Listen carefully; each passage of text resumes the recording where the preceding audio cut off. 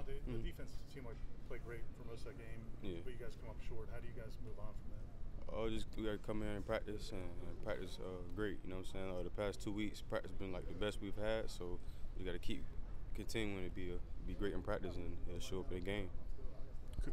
Go ahead, Aaron. Well, Coach Barnett said your practices the last couple of weeks have been to a different level. Mine? Yeah, yours personally. What do you think? What do you attribute that to? I just been having the right mindset. I seen what everybody said about me a couple games. That's not me. I'm a lockdown corner, and I just been showing that for the past 2 weeks. But I've been having good plays, and ones I had bad games, and it was just that one play, you know what I'm saying? But other than that, she was just coming in and work just to get better, just to go on to the next level that I want to be on. So that's probably what it is. For the secondary as a whole, the big plays down the field in recent games, what's the biggest culprit? Is it not doing the job at the line of scrimmage, losing guys, miscommunication? What leads to those situations where things do happen? Yeah, a lot of things with like miscommunication.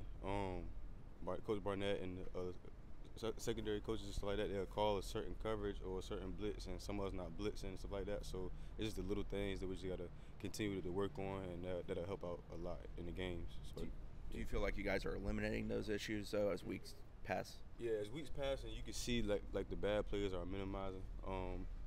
We have to stop all the explosive plays. You know what I'm saying? So that like on Miami, we gave them an explosive play like on, I think it was their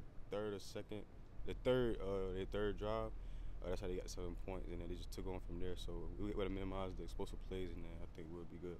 Coach Barnett said that Marvin Wilson kind of sets the tone for you guys out there now. What has he done to kind of move into that role of? Yeah, you know, he's becoming like a team leader, especially when you're young like that and showing you can be a leader. You know, a lot of people on the team respect you. So I think just showing that he can be that guy. You know, everybody's respecting him, feed off his energy.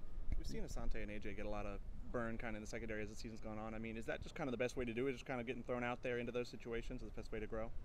Yeah, I think so. Because if you're not out there, you're not gonna know how it is. So just putting them young boys in a fire like that, you know, just showing what they can do. I mean, you're a freshman, so you gotta back up what you do out there. So that's all that is. Asante being a young guy, you know, all corners get beat at some point. How's he handled that, and what do you see from him since then? Yeah, he's handled it good. From what I've seen, but you know, as a DB, it's like that when you give up stuff, you just hold your emotion inside. But I know he's pissed off about that play. But other than that, I know he's gonna move on and improve on for the rest of the season.